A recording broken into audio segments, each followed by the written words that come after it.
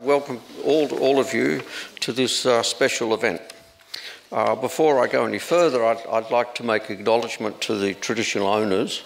We're gathered on the traditional lands of the Kulin Nation, and I wish to acknowledge the traditional owners, the Wurundjeri to our north and the Bunurong to our south, and pay my respects to their elders, past and present, and likewise extend that respect to any Indigenous Australians who have joined us here tonight.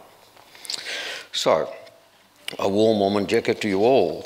I'd like to particularly also welcome members from the RMIT University School of Health and Biomedical Science. There are some here who are joining us, who helped arrange this joint lecture with the Royal Society of Victoria. And our talk tonight features our mutual friend and colleague, Professor Larry Sherman. A little bit more about him in a minute. And our particular thanks go to the RMIT staff, Professor Charlie Shui and Professor Paul Gorry, who helped us to get this special presentation together tonight. We're very delighted to welcome back Professor Larry Sherman. He came and presented to us last year on the topic of music and the mind, which was an extremely popular talk. And it was just a happy coincidence that Larry and his family were coming back to Melbourne at this point in time, so we were able to ask him to give this talk tonight on You and Your Racist Brain, the neuroscience of prejudice.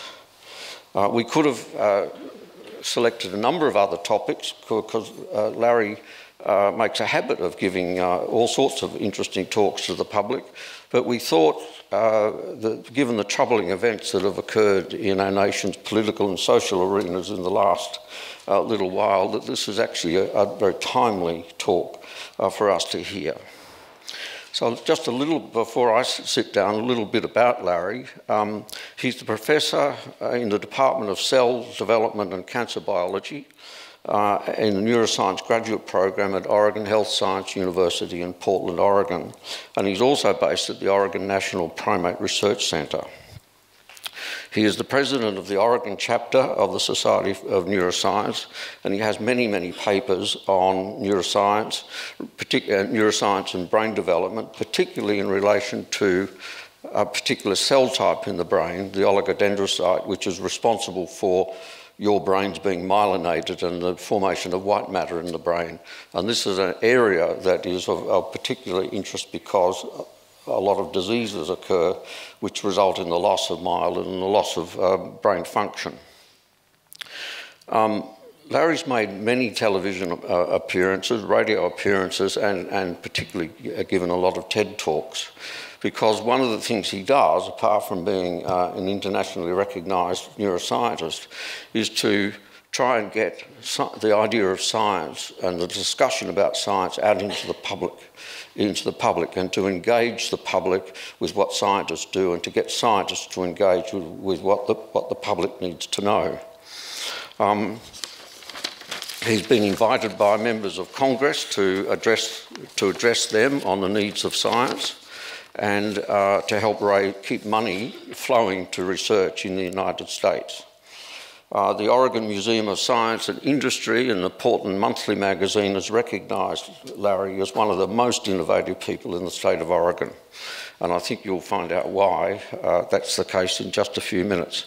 So I shall sit down and please welcome Larry Sherman to the podium.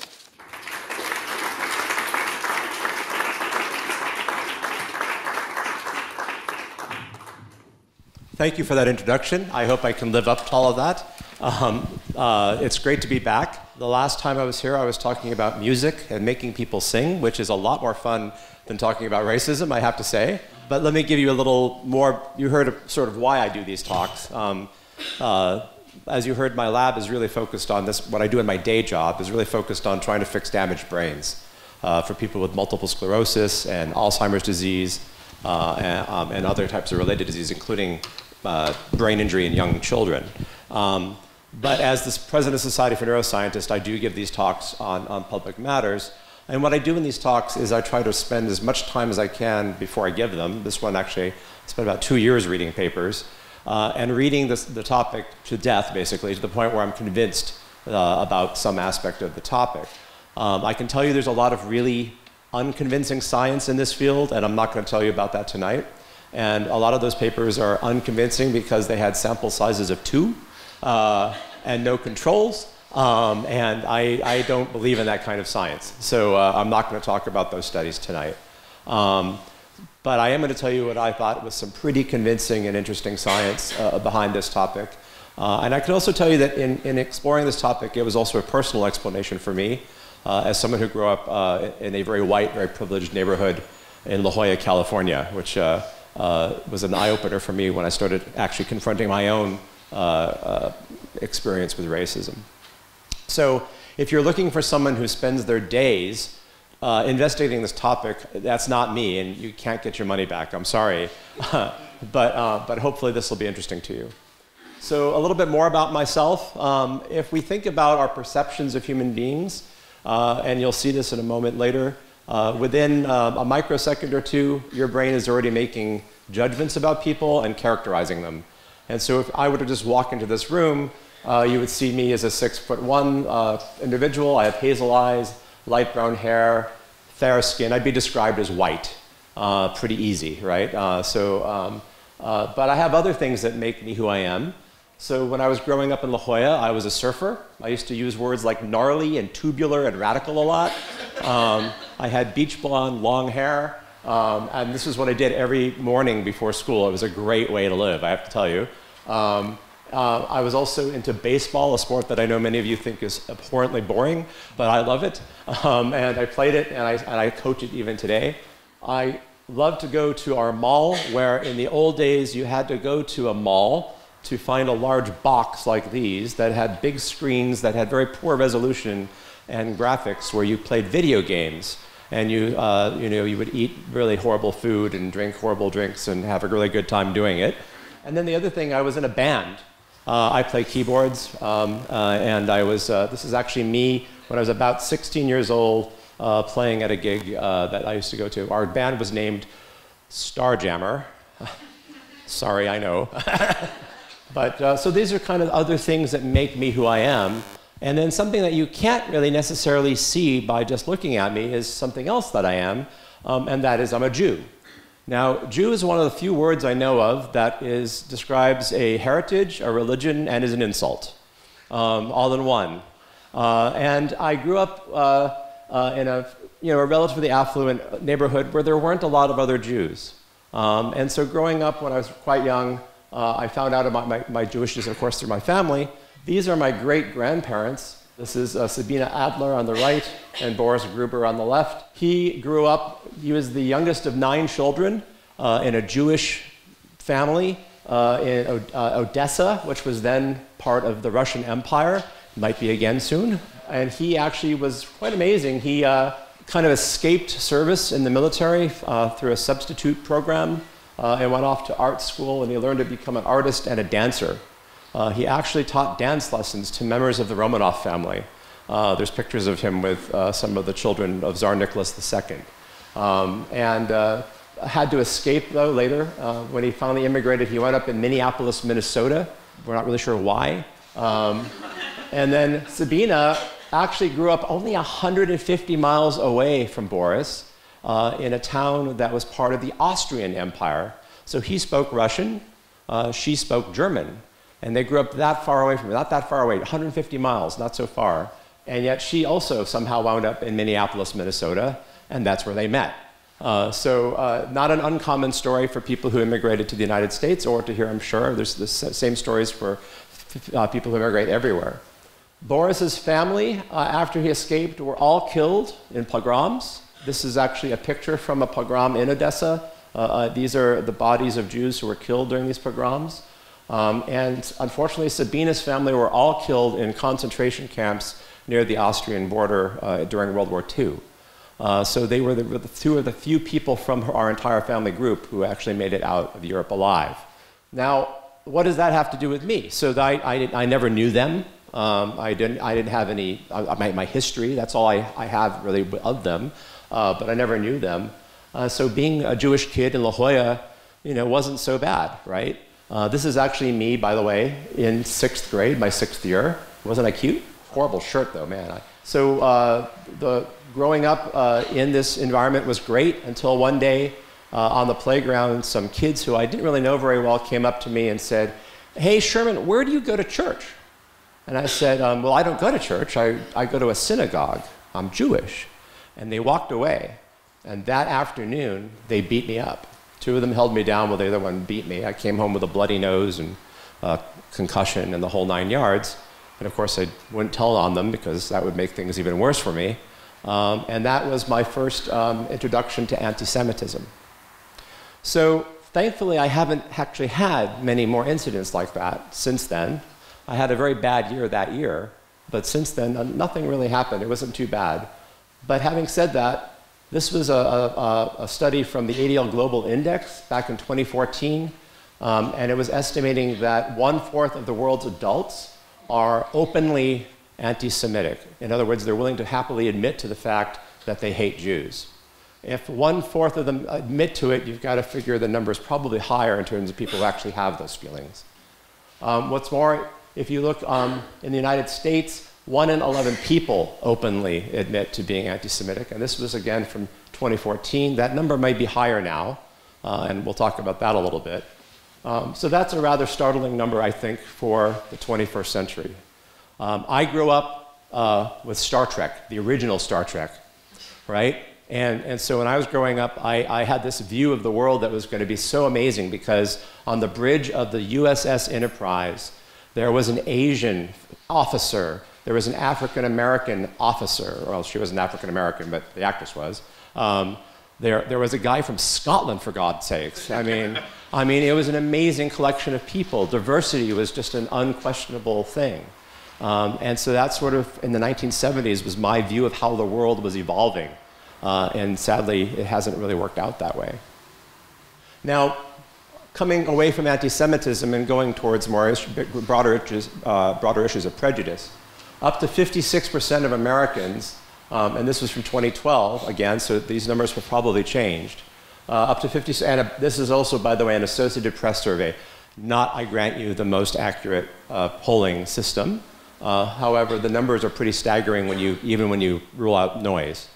Up to 56% of Americans will demonstrate actually moderate to extreme anti-African American feelings, and a similar number feel the same way about Latino Americans. And so this is an alarming piece of information. And back in 2012, people were kind of scratching their heads about this. However, this was just from last year, actually almost exactly a year ago. This was the Charlottesville demonstrations, which led to the death of one of the counter-protesters. And we're seeing this all through the United States. We've seen this in Los Angeles. So what's going on here? Now, I've told you about sort of the more overt issues that we're going to talk about tonight. Let me tell you about something a little more subtle. I'm a baseball fan, I told you. And so I've always thought of baseball because it's a very pure sport. This was a study done over the course of 2 seasons of American professional Major League Baseball, 2004 to 2006. And over 2.1 million pitches by pitchers, not so different from a cricket pitcher, were being counted and analyzed. And what came out of the study was that in these games, the umpires tended to call a higher number of strikes, which is what the pitcher wants. They want to strike you out, for pitchers who were the same race that the umpire was. That really makes me angry. So this is not just something that is happening in an overt way, but also in subtle ways that are not so easy to detect. So this brings me to the questions of racism versus racial prejudice. And I want to get our words straight tonight because I did 3 radio interviews this week, and this question kept coming up. When we talk about racial or group prejudice, we're talking about behavior. We're talking about individual behavior. And it's a behavior towards an out-group, and that out-group could be anybody, by members of an in-group. And that in-group can be anybody. If the dominant race in a particular group, when we talk about racial prejudice, is white, then the in-group is the whites. If it's Chinese, then it's Chinese. If it's African, some African group, it's African. It depends on where you are. But this is the definition of prejudice. Out-group members are showing behaviors that are based on no actual experience and no actual reason other than the fact that they're different. Racial prejudice is what our kind of what we talk about. We're talking about implicit bias. So when we look at somebody, our brain has a reaction to that person, and if they are different from us in ways that involve race, that would be called racial prejudice. We have this reaction to them that's not rational, it's not based on experience, so we treat them differently than we would treat other people. But racism, really, if we define it, is a system in which one group has advantages over another strictly based on race. So if you live in a society where there's a in-group or a dominant group, and they have advantages that other people don't have, you're in a racist system, basically. And one of these things does lead to the other, right? But that's how we're going to talk about this tonight. So the big question is, and I don't mean to suggest that the racist brain really is smaller, but is there some neuroscientific basis for prejudicial behavior when we engage in prejudice? And if there is, how do we overcome it, or how can we promote everybody overcoming it? So the first question that often comes up, of course, is, are we born this way? Are we born exhibiting racial or group prejudice? Well, when can we first detect it? That's maybe even a better question. And this comes from studies done by David Kelly at Sheffield. And he took newborn infants and showed that they really demonstrated no particular preference for other people when they were being picked up by other people who were different races than their parents. And this happened up to about 3 months. So these children are happy to be looking and scanning faces, and they scan their parents' race faces as much as other races, about the same, until about 3 months. And then after about 3 months, what happens is, when somebody who's not of the same race as the parent picks them up, they start scanning much longer. They start really spending more time discriminating, and not in a negative way, but just the act of discriminating one thing from another. And that means your brain is kicking in the ability to do that. So that's about the time your brain starts to see the difference. One of the things that we are very good at is teaching kids not to talk about race. Beverly Daniel Tatum, who teaches topics of race and is African American, tells a story of taking her son to a store, and he starts playing with a small white boy who's the same age, and they start talking and playing and chattering away, and then one of the two parents had to leave, and so the boys said goodbye to each other, and as the white boy's leaving with his mom, he asks the mom, "Why is that boy's skin so dark?"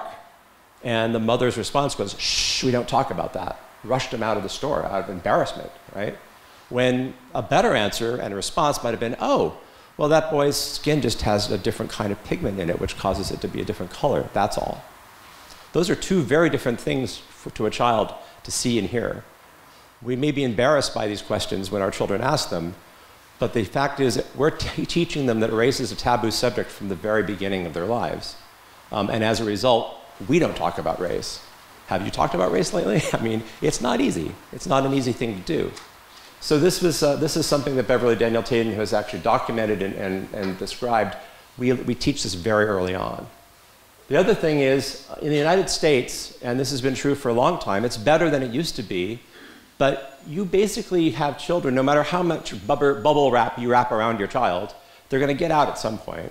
You hope they're going to get out, otherwise they're going to call social services on you. It's going to be a problem. They're going to get out at some point, and they're going to be at a friend's house, or they're going to see a billboard ad, or they're going to be in an office someplace and thumb through a magazine, and they're going to see images that are stereotypes of people of color. That is still very true today.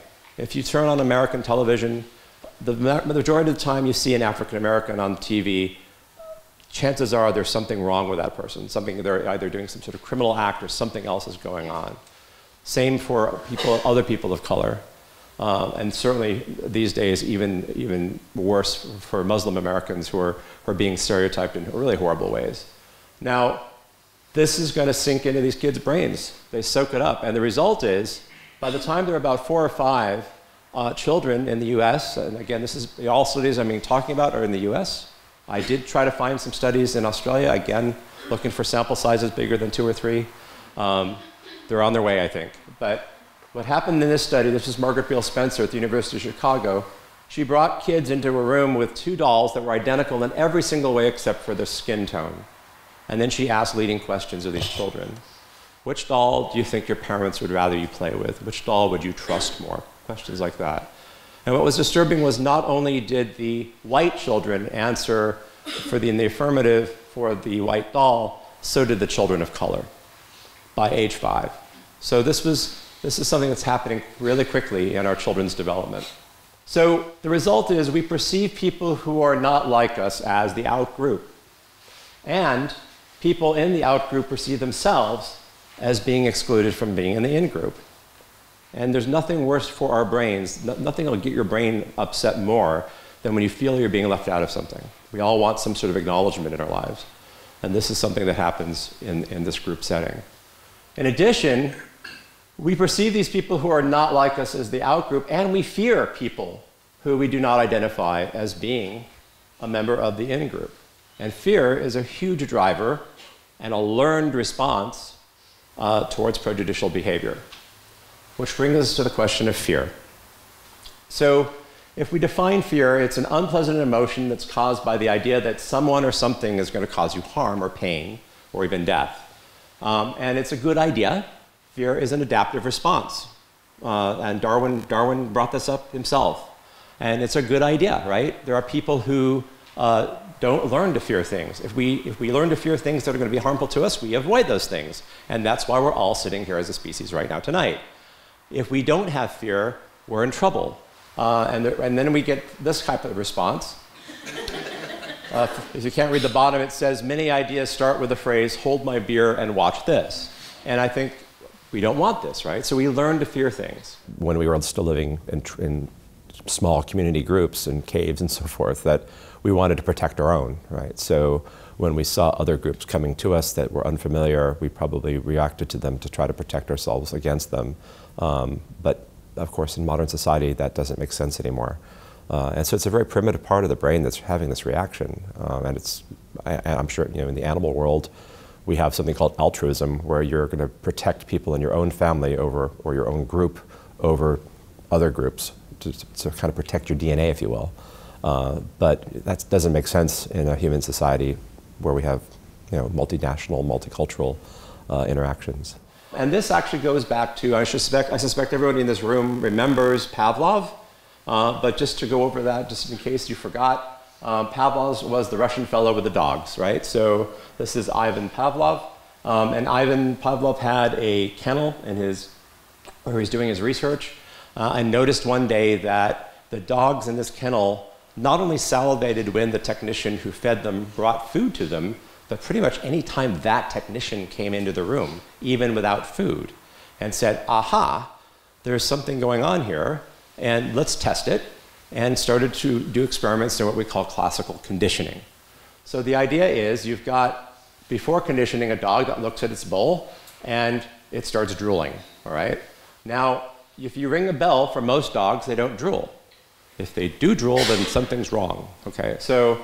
But they don't usually do that. So if you now do something called conditioning, where you every time bring the food in, you ring the bell, over a number of trials, what will happen is all you have to do is ring the bell, and the dog starts to salivate.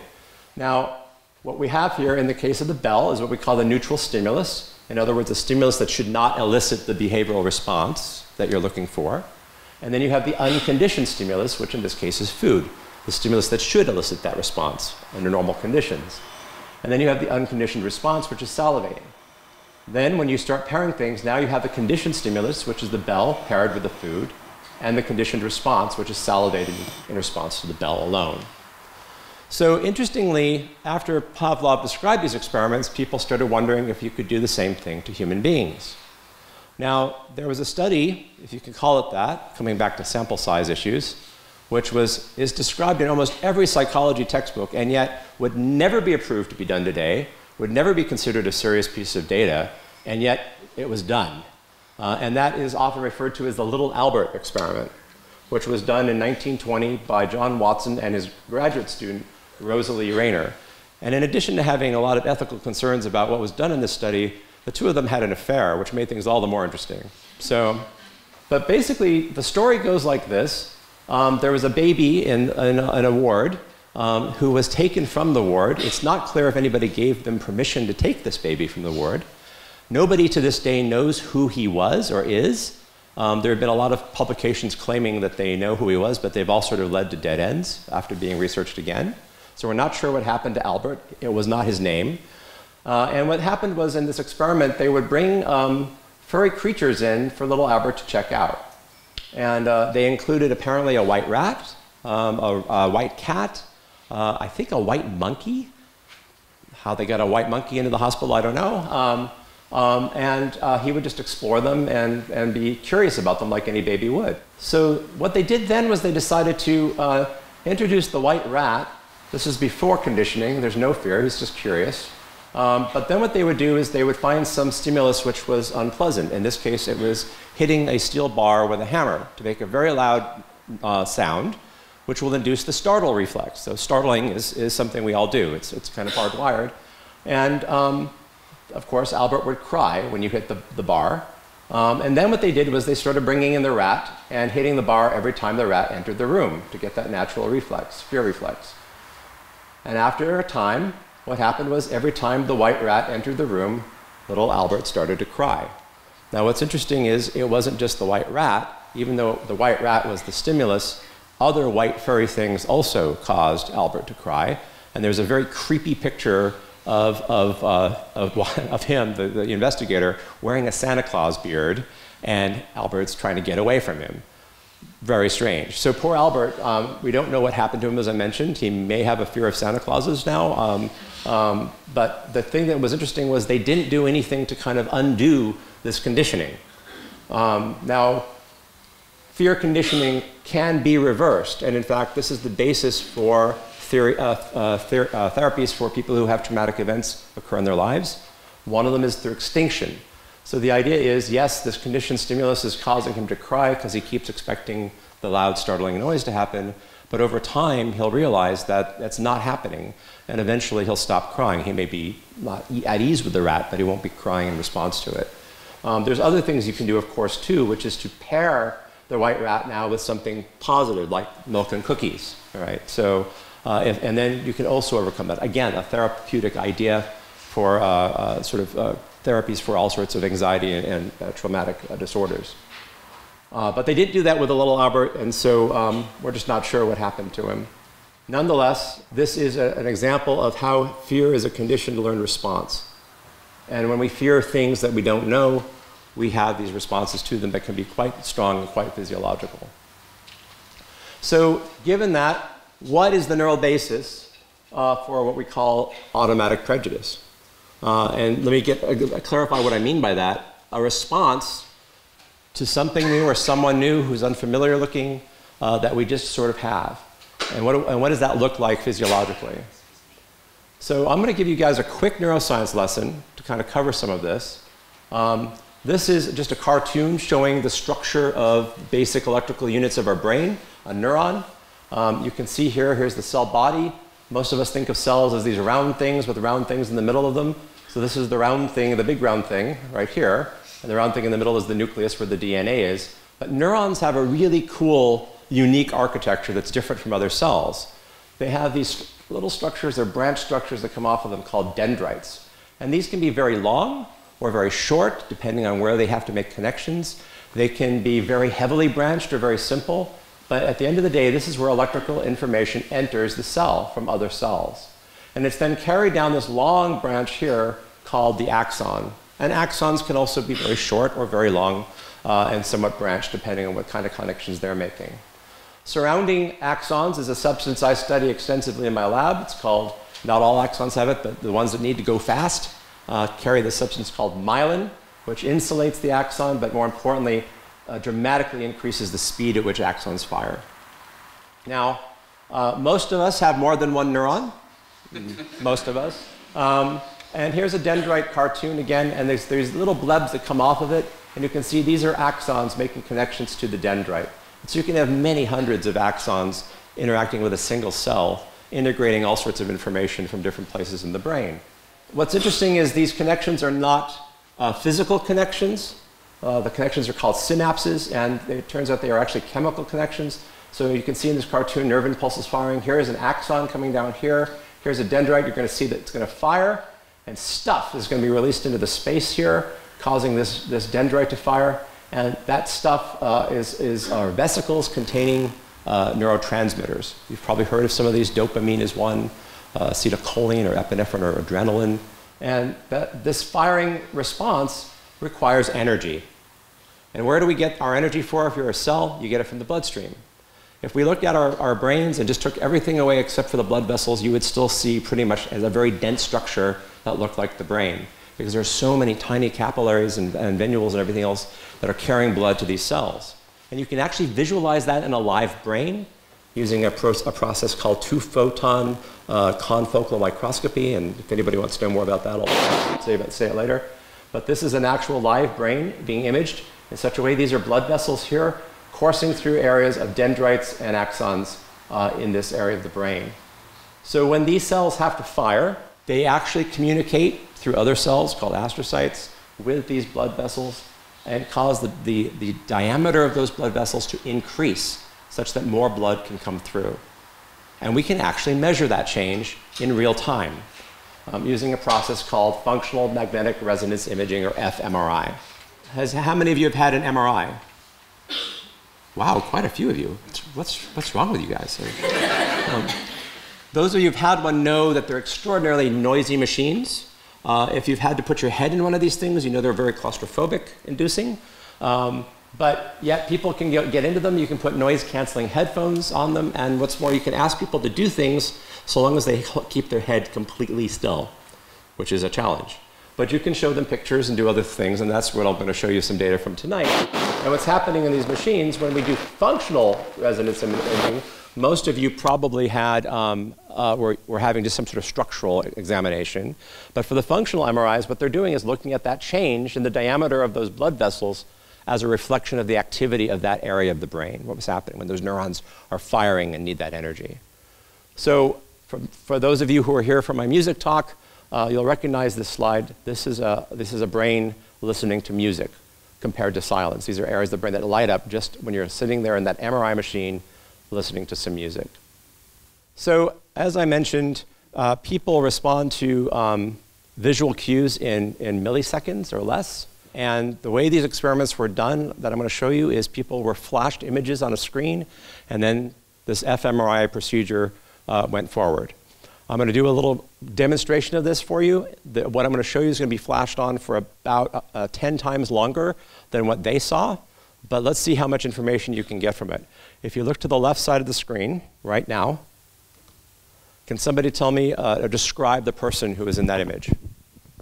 Anybody? So older African-American male. Very good. All right.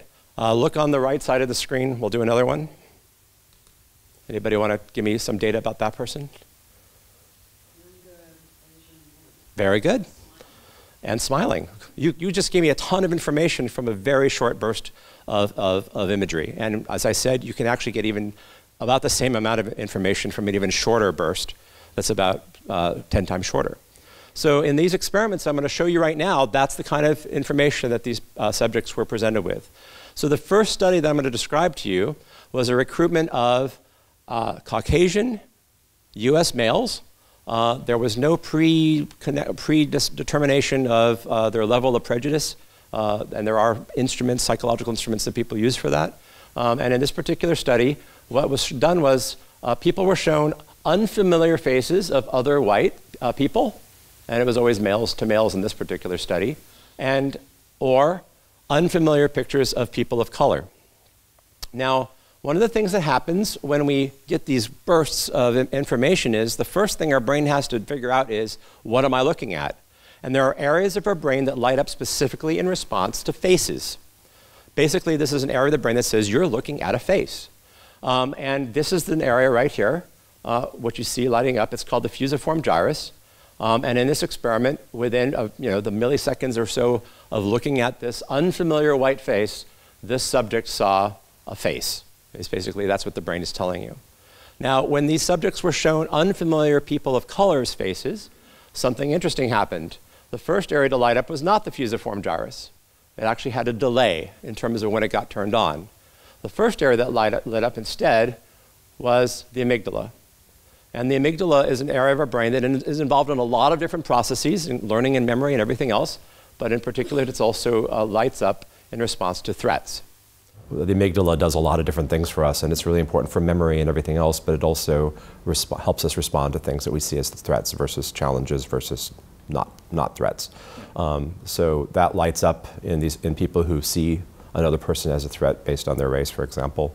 But it's a part of the brain that is involved in so many other processes and is controlled by our frontal cortex. And so we can overcome that, again, using strategies. Most of us don't respond violently, for example, to someone just because they look different from us. Not anymore, because we have this frontal cortex that can overcome and override that response. And so there's something called the cross-race effect. And the cross-race effect is a funny way of I don't know about you guys, but my mom was born in the 1920s, and she was pretty racist. And we were driving along one day, and there was a fellow who used to come to our house. His name was Mr. Johnson. I don't know his first name. I was only 7 and I was told never to ask first names of adults. And we were driving along one day, and there was a guy, I swore it was Mr. Johnson. And I said, "Mom, I think that's Mr. Johnson." And her response to me was, "I don't know. They all looked the same to me." And I remember having Thanksgiving dinners and arguing with her about that, because I remembered it for so many years. It's like, what do you mean they all look the same to you? That's Mr. Johnson. He doesn't look like everybody else. That's a child's view of the world, right? But the fact is, when we don't have a brain that lights up initially and sees a face, there's something to this, right? There may be something to this. We tend to have a better ability to recognize faces that we are familiar with in groups that we are familiar with, in groups that we are not familiar with. So that is one piece of interesting and somewhat startling information. Then the question is, as a result of this threat response, if this is happening at a more chronic level, what happens to us physiologically in response to that? And the bottom line is, we have a stress response. So when we are in situations where we encounter people that are not like us, or in situations where people around us are treating us a certain way that is not good for us, we have chronic stress. Now, part of the thing that happens when we have chronic stress is there are hormones that are released into our bloodstream, and one of those hormones is cortisol. Now, cortisol is part of what everybody refers to as the fight or flight response. And when I was in school, all the way from elementary school up to college, I remember the way this was always described was some dude walking in the forest, going into a cave and encountering a bear. It was always a bear, all right? And then you had to make the decision, am I going to stay and fight this bear? Bad idea. Or am I going to run like hell from this bear? Better idea. And so what's going to happen is cortisol is going to change your physiology in ways that are going to gear you up to do just that. Now, what happens in a stressful situation, it starts with the hypothalamus, another part of the brain, and that releases a hormone called CRH, corticotropin-releasing hormone. That in turn activates the pituitary gland, a stalk that hangs down from the bottom of the base of your brain, nicely encased in bone, is very well protected. But that is released, hormones from that gland are released throughout the body. And the hormone that's released there is ACTH, adrenocorticotropin hormone, which in turn activates the adrenal glands, which are on the top of your kidneys. And that's where the cortisol is released from. Now, cortisol can be released systemically throughout the body. It also goes back to your brain and has effects there. And I'm going to talk about some of those. Cortisol is a hormone that really shouldn't stay high. It's meant to go up when there's a threat and then go away when the threat's gone. So if you're in a constant state of stress like that, it causes incredible damage to the body. If we look at people who describe themselves as experiencing high levels of internalized racism, in other words, people who describe themselves as feeling like they're in an environment where they don't have the advantages that everybody around them does, their cortisol levels are significantly higher than people who have low levels of perceived internalized racism. This was a study from 2005. Now, there's a consequence to having high chronic levels of cortisol. It's really damaging to tissues. And so high levels of cortisol have been implicated in weight gain, changes in metabolic system that lead to diabetes and metabolic disorders, arthritis, decreased immune function, depression, hypertension, fatigue, problems with sleep and headaches, so-called tunnel vision, acid reflux disease, and hostility, increased hostility and hypervigilance are all side effects of cortisol being high. And in fact, if you look at, for example, people who have post-traumatic stress disorder or other types of anxiety disorders linked to trauma, you will find that they have these spikingly high levels of cortisol. And hostility is a side effect of this disease, and hypervigilance are effects of that condition. If you look at the top 8 causes of death among African Americans, this was from 2010, so it's outdated. Our CDC has had its funding cut, so I don't know when the next time we'll see this again. But we have heart disease, cancer, stroke, all of these conditions, including homicide, that can be exacerbated by all the things I just told you. My argument along those lines has been that racism is a public health problem because it's causing this chronic stress and this chronic damage. And you know, it's exacerbating health conditions that would otherwise not be so serious. Now, coming back to what I do, neuroscience, I study a part of the brain called the hippocampus. It's about half of what I do in my lab. The hippocampus is the structure here, kind of deep in our brains. Kind of looks like an upside-down seahorse, hence the name hippocampus. And the hippocampus is now known to be a critical part of our brain that's involved in learning and memory. So what's amazing about this part of the brain is if we break it down into different parts, there's a part of the brain called the dentate gyrus of the hippocampus. It's right here. And inside this dentate gyrus is this granule cell layer. These blue cells here are all the nuclei of neurons that have been packed very tightly together. And at the base of this here, there are cells, some of them are in red, that are referred to as neural stem cells or neural progenitor cells. And it's been shown now that these are cells that can become new neurons in a process called neurogenesis. Now, there was a controversial question put out there a number of years ago as to whether this happens in the adult human brain. It clearly happens in other mammals, and a paper just came out a few months ago in, I believe, Nature, claiming that it doesn't seem to happen in adult humans. However, subsequent to that paper being published, 3 other papers came out saying it does. And I can tell you that in our own experience from autopsy cases and other people that we've looked at, we do see that neurogenesis happens in the adult. It happens very rarely, but it can be induced under certain circumstances. And all of the drugs that we know that block neurogenesis also have a side effect, which is impaired learning and memory. So there's a good data in the mammalian literature, the non-human mammalian literature, and also in non-human primates, who are more closely related to us, that blocking neurogenesis blocks learning and memory. So these stem cells I mentioned are capable of turning into all the cells in our brains. The ones that are in the hippocampus are preferentially turning into new neurons, but they can turn into the glial cells, including the astrocytes that I mentioned and other cells. And what's interesting is chronically elevated cortisol is really bad for neural stem cells. So there's a study shown that, in fact, it induces the death of neural stem cells, and it may be linked to chronic learning and memory problems later in life, as well as depression. So some of those symptoms I mentioned linked to chronically high cortisol may actually be due to aberrant levels of neurogenesis that are occurring. What's interesting is if you take that high cortisol away, there's recovery. So getting rid of that stress is a good thing because it can actually cause recovery of all of these things from happening. Now, there's something else that's really remarkable, and that is that there appear to be changes that happen to our DNA as a result of exposure to types of stress. And these are referred to as epigenetic. So let's go over that for a moment. Coming back to, I'm sure everybody in this room remembers our DNA, the 4-letter code, adenine, A, thymine, T, guanine, G, and cytosine, C. And these A's and T's link up, and the G's and C's will link up to each other, and they form this beautiful double helix that Rosalind Franklin really described, and Watson and Crick stole from her. And what's remarkable is these DNA molecules then can be transcribed, copied, if you will, into RNA molecules, single-stranded RNA molecules, and those do not use the thymine, but they rather use uracil, but otherwise it's G, C, A, and U in this case. This RNA then can be read into little 3-letter codons, we call them. So if you have a uracil, and a guanine, that'll make an amino acid called leucine. And other amino acids can be made by different sequences. These then get strung together to form proteins through a process called translation. And proteins then are the building blocks of every cell and every part of our body, all right? Including our neurons. Now, remarkably, this stress I mentioned response has nothing to do with changing the A's, the T's, and the C's, and the G's in the DNA or the RNA. But it can actually lead to chemical modifications in the DNA that are epigenetic and around the coding parts of the DNA that will turn the genes off or on abnormally.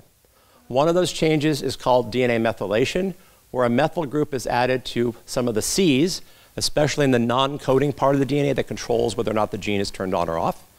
And another one is actually a modification that affects histones, which are proteins that the DNA wraps around, and how the DNA wraps around those proteins can dictate how well those genes are turned on or off as well.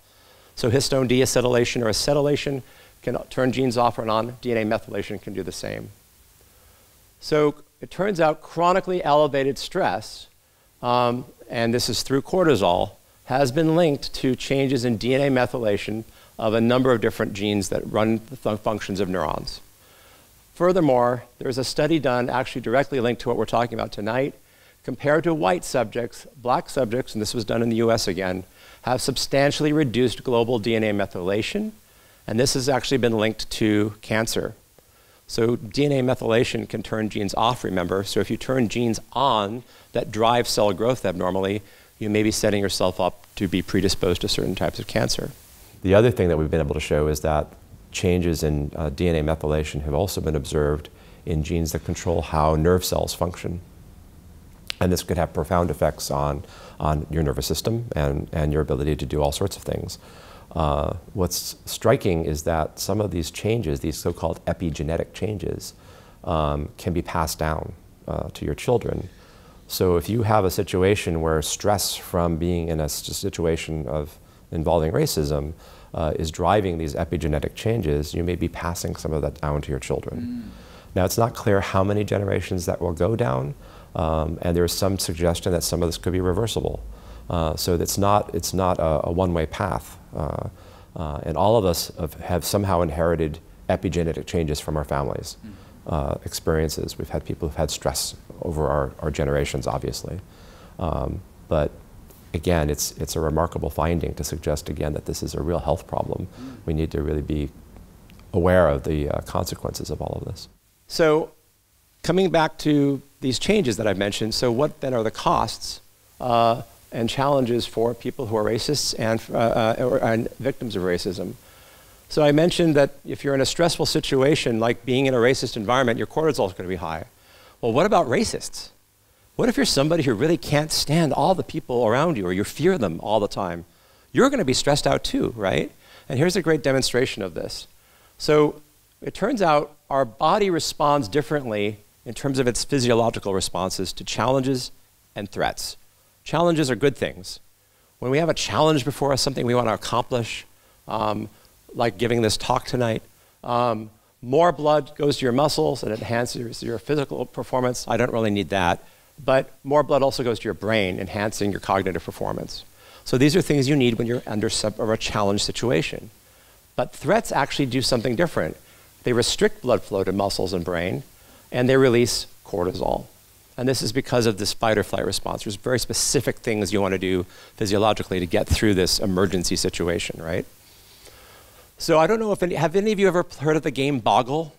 Okay, so Boggle was a very simple game, not threatening at all. And there was a study called the Boggle experiment, where white men were paired with other white men or African-American men, and then there are various hormonal responses and autonomic responses were measured during the experience of playing this rather innocuous game. And what was remarkable was, when playing with a white partner, white subjects responded to this as a challenge. But when playing with a black partner, most white subjects, not all, responded to this as a threat, all right? So our basic interaction with another human being can be altered by something that starts with this change in facial recognition, this threat response. It's kind of setting you up to see the world in a very different way. Another version of this was the interview experiment. And in this experiment, this was interesting, that they actually had subjects that were recruited online, and they were asked to take a survey that sort of measured their level of what we call automatic prejudice. And then subjects were paired with white or black partners, and they were interviewed in a job interview-like setting, and there was a payoff to this. So if they did a really good job, there was a payoff. So there was a reason for them to want to do well in this setting. Among the more prejudiced subjects, cortisol spiked, and another hormone called DHEAS, which is actually a hormone that you need for repairing tissue damage, actually went down when they were interviewed by non-whites. But in the less prejudiced individuals, cortisol remained the same. DHEAS levels were actually increased. And other physiological markers in different versions of this experiment showed the same thing, a challenge versus threat response depending on the level of prejudice experienced by the white subjects. Not only being a victim of racism can cause this high level of cortisol, but being a racist can do this too. If you're in a state where you're constantly feeling threatened by the people around you, your cortisol is also going to be high. So coming to terms, and again, this acquaintance with these people that are around you, if you have a relationship with them and relieve that stress, it's going to be better for you in the long run. So this is bad for racists and for people who are victims of racism. But there's some good news. Now, coming back to that face recognition study I mentioned in the very beginning. So I don't know how many of you know who that face is on the right.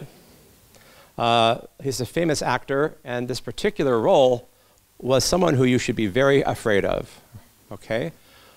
But just the fact that they were famous and a picture like this was shown to them was able to overcome this facial versus amygdala response. So if you know who this is, doesn't matter who the race it was, it's a face, okay?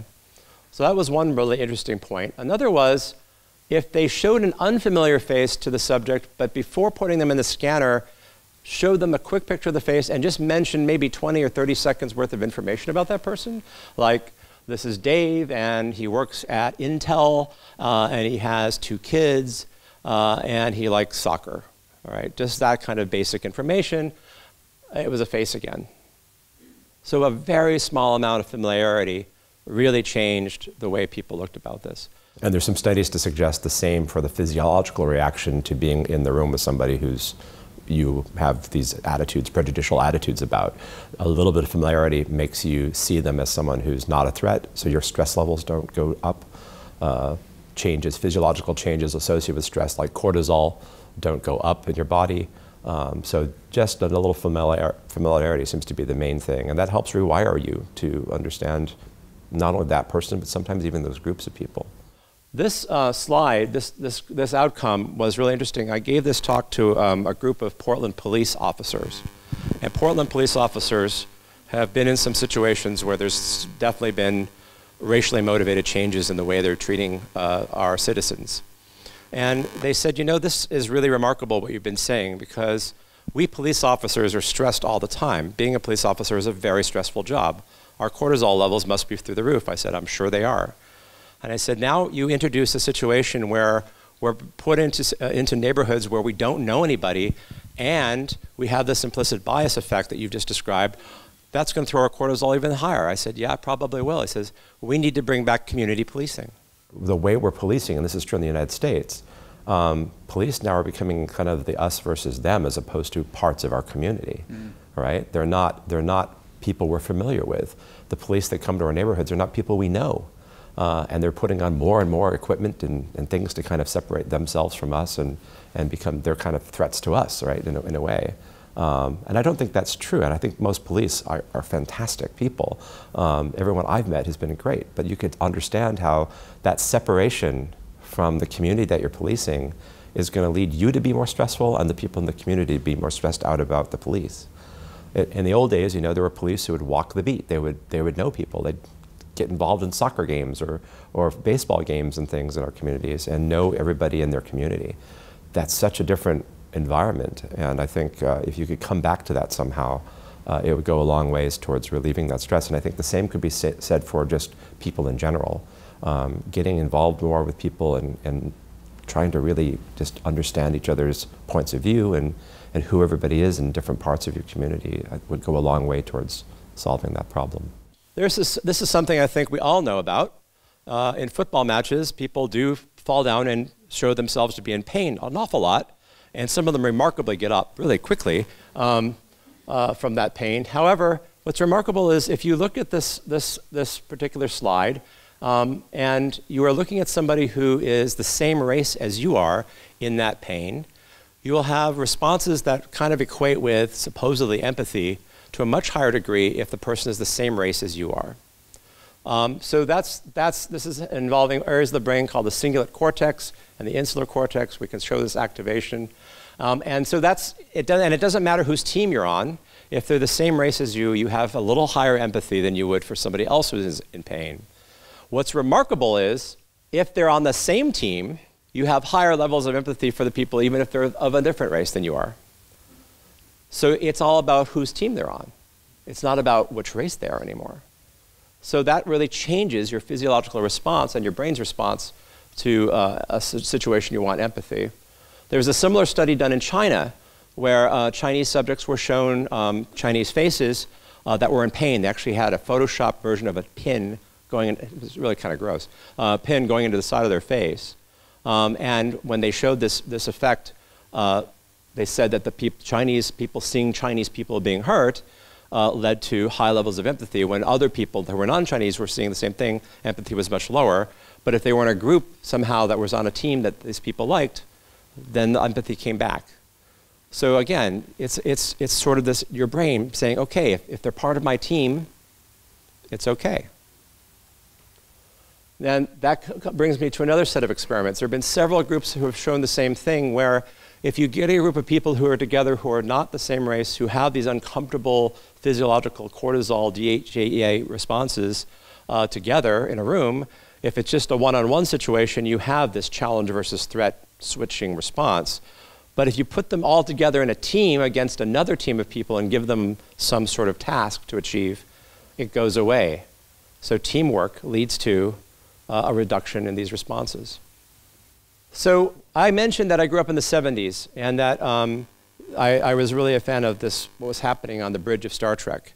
And I think that was a really cool idea, but I also just told you that we make judgments about people and we can identify all sorts of features of people within a millisecond of seeing them.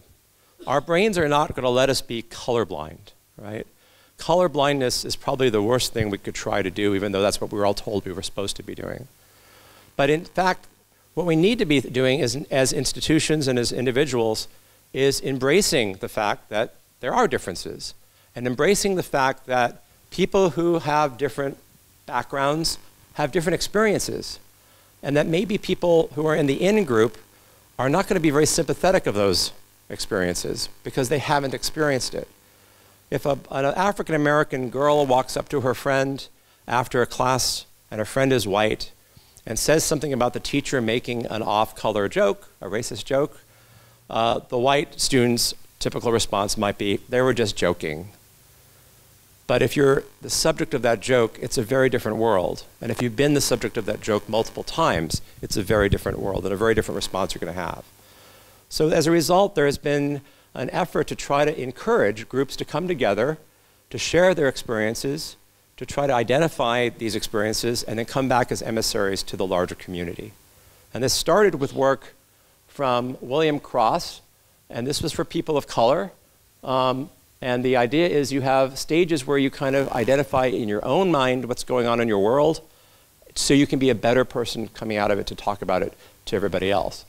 The stages start with something called pre-encounter, where you're exposed to the dominant culture, the in-group, but you don't really have much awareness of yourself as other. Young children in school tend not to think about these things. They tend not to react to these things unless their parents have been really teaching them specifically to react a specific way to people of color. But then comes a point called encounter, the realization that racism exists and that you're categorizing yourself as part of the out-group. This is followed by immersion and emersion, redefining of yourself and dissociating from a dominant culture peer group and immersing yourself in your ethnic peer group. Beverly Tatum, who I mentioned before, has a book called Why Do All the Black Kids Sit Together in the Cafeteria? Well, it's because they can share their experiences with each other. They have shared information and experiences. that are not being heard by their white friends. And this is exactly what this is aiming to do, is to provide that kind of environment for people. This is followed by internalization, a conscious embracing of new ethnic social networks, and then internalization and commitment, a willingness to be an emissary for your group in the larger community and to function in these diverse group settings. Now, this kind of stepwise program has been established in businesses and in schools, and allowing people to come together and interact with each other and share these experiences. And it's been very helpful in most of the settings where it's been done. I mentioned Intel earlier. I went to Intel, and there is a black employee union, there's an Asian employee union, there's all sorts of different groups that boil down from each of those groups. But it's being very helpful for people to be able to talk about these issues. Now, it turns out if you are in the in-group, you're not off the hook. In fact, this is something that actually will help identify your own identity, your own racial identity, and come back and be an emissary for your group. So this is the 6 stages of racial identity in the case of the US and other places where whites are the in-group for white people. And this is Janet Helms, who's basically taking William Cross's work and taking it to a different step. And it starts with the same idea. In this case, she calls it contact, the stage where there's really little attention paid to racial identity. But what's interesting is the in-groups tend to identify themselves as something that's not racial. There's a description by Beverly Tatum of a class where she had a very diverse group of students, but about half of them were white. And if you asked them to list 3 things that describe themselves, the white students would say something like smart, industrious, some description that's really positive about themselves usually, but never any mention of the fact that they were white. If they were women, they might mention that they were women. Men never said they were men. The kids of color, well, that was usually the first thing they said. They identified themselves in terms of the race, all right? So this is something that most people in an in-group, they don't really think about it because they see themselves as quote-unquote normal. And in fact, when the kids in that class were asked to describe their race, some of them used that word, normal, all right? Disintegration, a growing awareness of racism and white privilege. That's a hard thing to come by. I think the first time, other than my own experience with anti-Semitism, that I ever really thought about this, I actually went to what's called a magnet school. It was a way to get kids into diverse schools. And the magnet school I went to was a math, science, computer school, but it was in a mostly African-American and Hispanic neighborhood, way far away from the very white neighborhood I lived in La Jolla. And I had a friend named Reg, and Reg was African-American, and we'd all just gone to see the second Star Wars movie. I'll never forget this. We waited in line for a really long time. This was back in the 70s, right? And we were all going to go back to my house afterwards and hang out and eat popcorn or do whatever it was we were doing, probably something illegal. But he had kind of a lead foot, and he got to my house before we did, me and my other friend who was with me. And when we pulled up, we'd only been there 5 minutes after he was, maybe 10. There were 2 policemen. He was outside of his car, and his hands were on top of the car. And we pulled up, and we said, what's going on here? And we had to convince these officers that Reg was our friend and that he was our guest. And that was the first time, I think, in my life that I actually thought, you know, there's something not right here. Something's different. Certain people are being treated differently. Because I've certainly had white friends sitting in front of my house many times, and no police ever came by. So this realization is something that takes a while for people to experience. And if you've never had to experience that, it's going to take you a while to get to that conclusion. Reintegration, which is learning that dealing with racism in a white society is really, really hard. I've had students come up to me after this talk from all white high schools. There's no kids of color at their high schools. This happens a lot where I am. And they're like, how do we deal with this? How do we deal with this? And so I said, think about it. Think about every time you hear or tell a racist joke. What's that doing to their greater society? Have some conversations about it. Have these conversations about it. This is a place where people do slip backwards and tend to blame the victims of racism. Pseudo-independence, which is finally understanding the consequences of institutional racism, but having no clue about what to do about it. Immersion and immersion sounds familiar. It is. Now you're surrounding yourself now with white anti-racists. So people in your group, the in-group, who feel the same way, who want to try to overcome this. And finally, autonomy, which is separating the values of white supremacy from your own values and associating with people of color and whites who are anti-racists. Now, that's really hard, but these are the steps that people are saying we need to achieve if we're all going to get there, right? The work from William Cross and from Janet Helms, it's been expanded on, people have added to it over the years, but at the end of the day, I think the most important message from those approaches is that we can't be colorblind. Colorblindness is just not realistic, and it's not helpful. We all have different experiences because of who we are, and our race, our identity, our everything, our gender, and our gender identity. As a result, it's really important to have opportunities for people who have had similar experiences to come together and immerse themselves amongst people who have had similar experiences so they can openly talk about those experiences in a way that helps them understand what they've been through or what they want to have happen to them. But also immersion, the immersion step is also equally important. And I think this is true for everybody, not just people of color. I mean, it's true for everybody, that they have this opportunity now to come back into this community and kind of spread the news, if you will, and be part of this conversation. And that's the thing, I think we need to keep on talking. There's familiarity, that's very important. But I think also just having these constant conversations, sometimes uncomfortable ones, that allow people to understand everybody's perspective. Because I think too often we get ourselves, everybody does this, not just white people in this country or my country, but everybody does this. We have our own experience and view of the world, and when someone tells you that something you've said or done is really hurtful to them, you don't understand it. And then you can never understand it unless they can articulate that. And the only way that's going to happen is for people to feel comfortable by immersing themselves with groups so they can have those discussions, and then coming back and emerging and being part of the bigger community and the bigger discussion. I want to end with another piece of good news coming back to baseball. I mentioned in that study back in 2004 and 2006 there was this bias by the umpires. Very small things, though, changed that bias, it turns out. One of them was when the teams were in the playoffs, when they were about to go trying to get into the World Series. Suddenly, the bias disappeared. Why? Well, there may be two reasons. One, more experienced umpires. Two, everybody was watching. The other time it disappeared was when the umpires were being reviewed by somebody else for the accuracy of their calls. So it takes just a little bit to overcome even this sort of implicit reaction. And maybe we can be at least happy that in the playoffs, our baseball scores were good. So thank you all. I hope that was interesting, and I'm happy to take questions. Thanks for having me.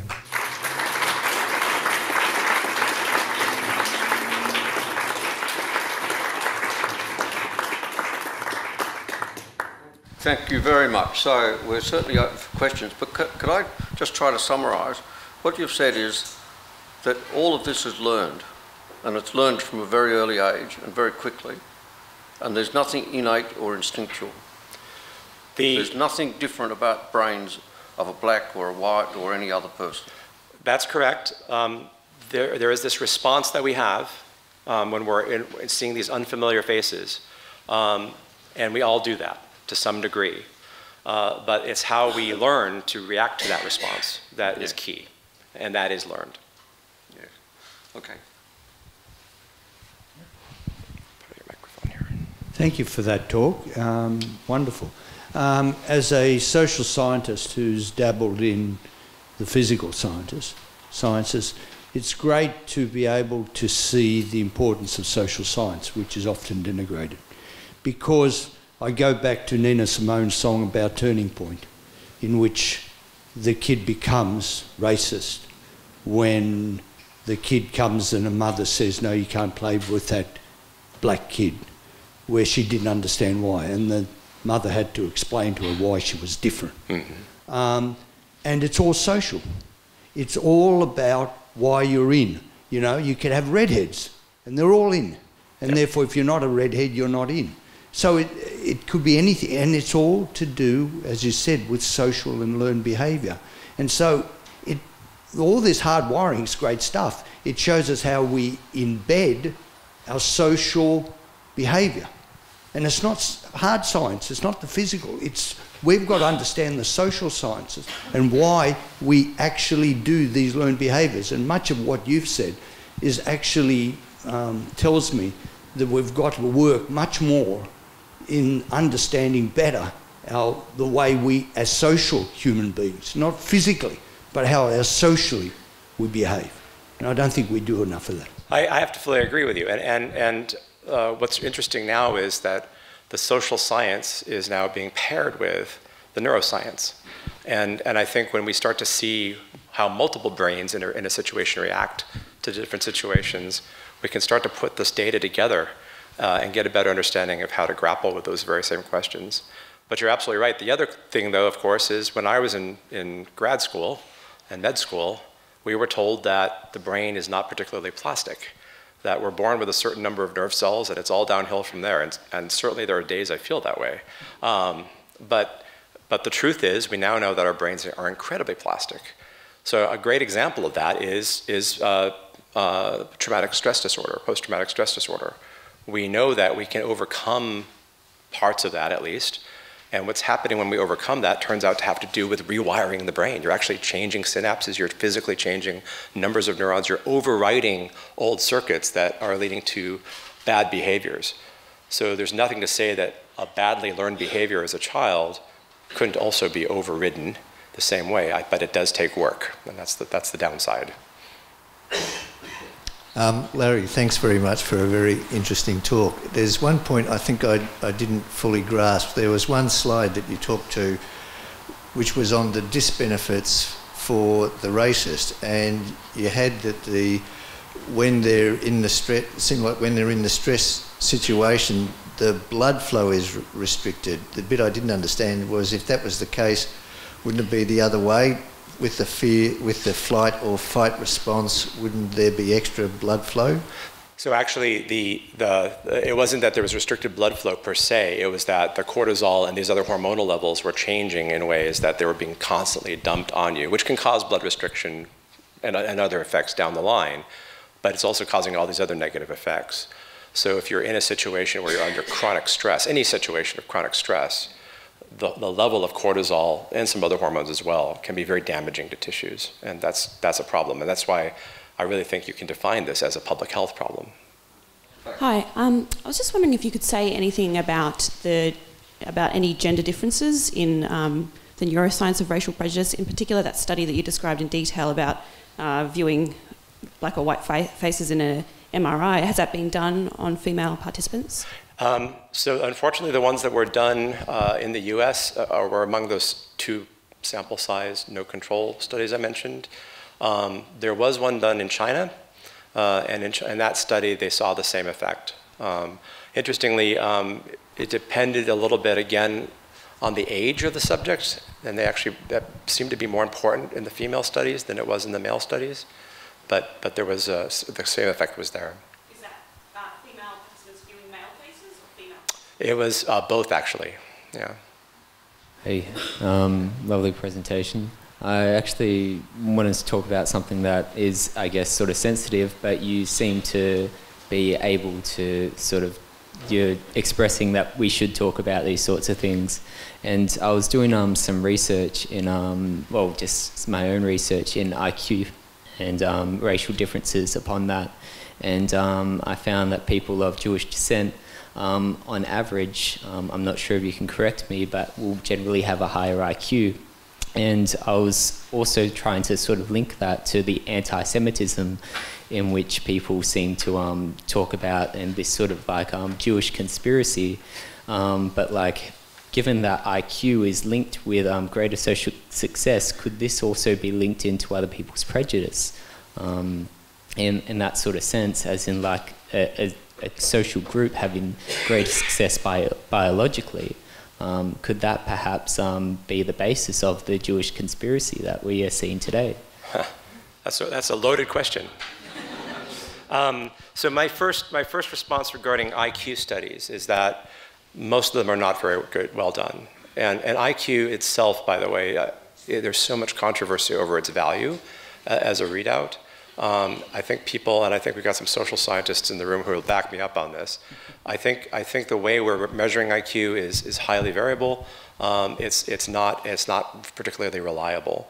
To my understanding of people who have gone back and really looked at this data carefully, you cannot really assess intelligence one way or the other to one group in terms of a genetic predisposition towards more intelligence. There are genes that will lead to children with higher IQs and adults with higher IQs, but they have other problems. So there's an aberrancy in terms of how that works. But in terms of labeling that to entire groups, I think those data are pretty flawed. And maybe you have a comment about that, somebody up here. But so I don't know that you can really relate that one way or the other. I think the current rise in anti-Semitism, to me, I think is really based on just old ideas of prejudice against a religious group. Jews, when I was in Germany, I'll never forget just walking through this one village, and there was a plaque about how everything the Jews were blamed for, poisoning the well, the bad weather, it went down the list. And I think this is just, again, Jews tended to be isolated. They tended to have behaviors that were different from these communities where they lived in, and they were seen as the out group, and therefore treated as such. I've been trying to extend the conclusions, and I may have got this wrong, but let me test it with you anyway.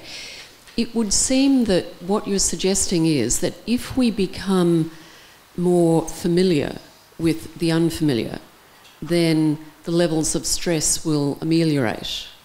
Yes. Now, in Australia, we've actually, I think, got increased levels of expressed racism as our immigration levels from other countries, increasing our levels of diversity.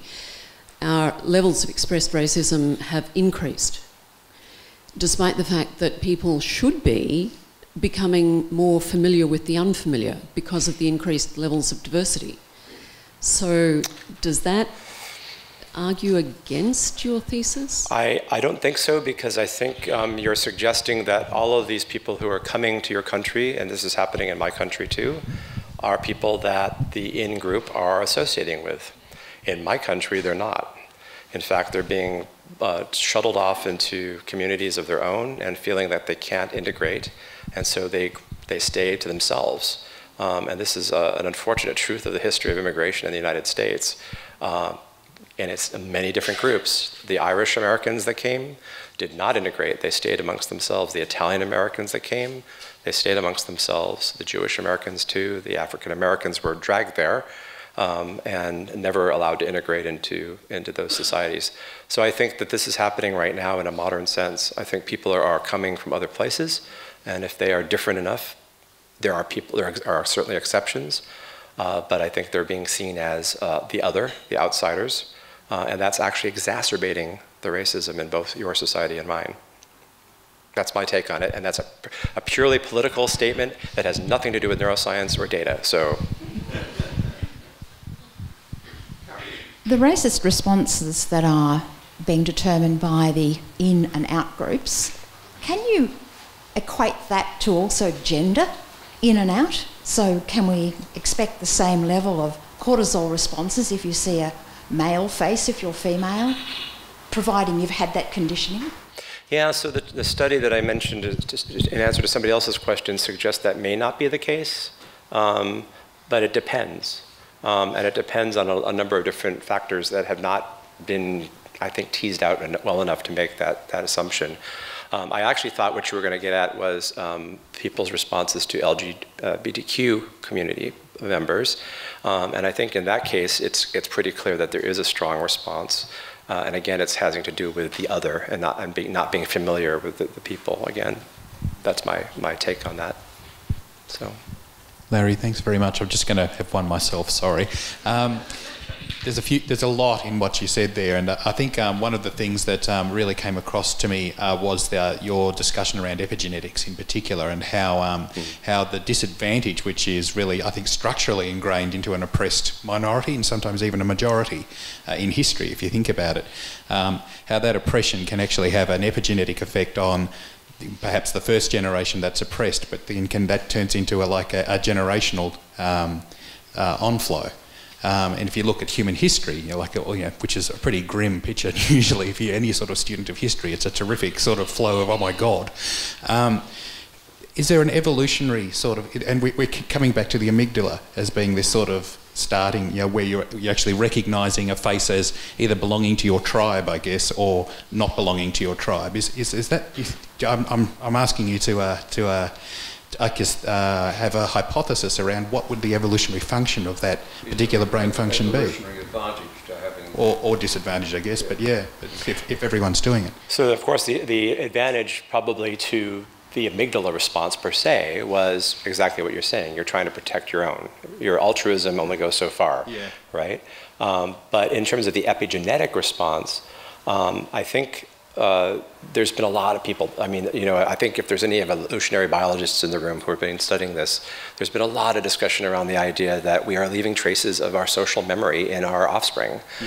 We are making, the joke was, of course, the old Lamarckian idea, right? Lamarck said that, we had the experiments where he was cutting off rats' tails with the idea that eventually you'll get rats with shorter tails. And of course you didn't get rats with shorter tails, but maybe if he had tested the ability of their offspring to respond to the sight of a cleaver, right? Maybe you're doing something that's going to select for the fear, because those rats obviously would have had very high levels of anxiety as a result of that experience. Yes.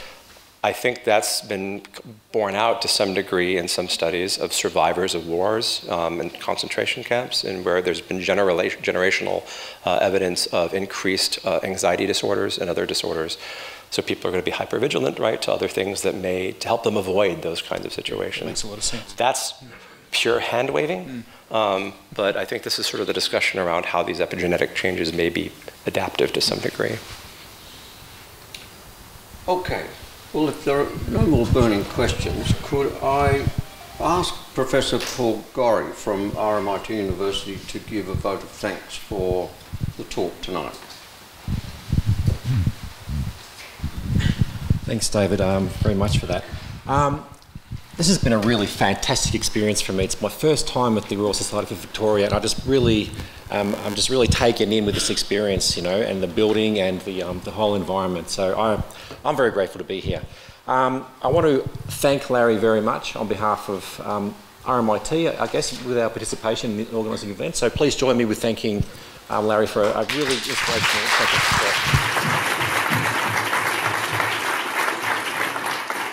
I think we're doubly lucky at RMIT because we get to see Larry give another presentation on Monday on a different topic, so we're looking forward to that. And thank you for all coming tonight. Thank you very much. What I took from putting this talk together, probably the two big messages were, one, I really am convinced that racism and prejudice are public health problems. And I think we need to have hard discussions as a society, as individuals and as a society, about how racism has impacted our quality of life as human beings. And I think the cost to everybody is so high that addressing this problem is going to make things much better for all of us so that we can get on with our lives and doing things like fixing the environment and everything else that we need to do, right? So that's one major message. I think that we really have to start seeing this as a public health crisis and addressing it as such. The second message that I want to say is that I think, we do, as I mentioned, I think our brains do these things. Our brains engage in prejudice all the time. And it may be minor, it may be major in terms of how we react to it. But racism as a practice is a learned behavior. It's not something that we just do because we can't help ourselves. And so if we can unlearn, racist tendencies and learn how to properly address the way our brain sees people, I think we're all going to get along a lot better.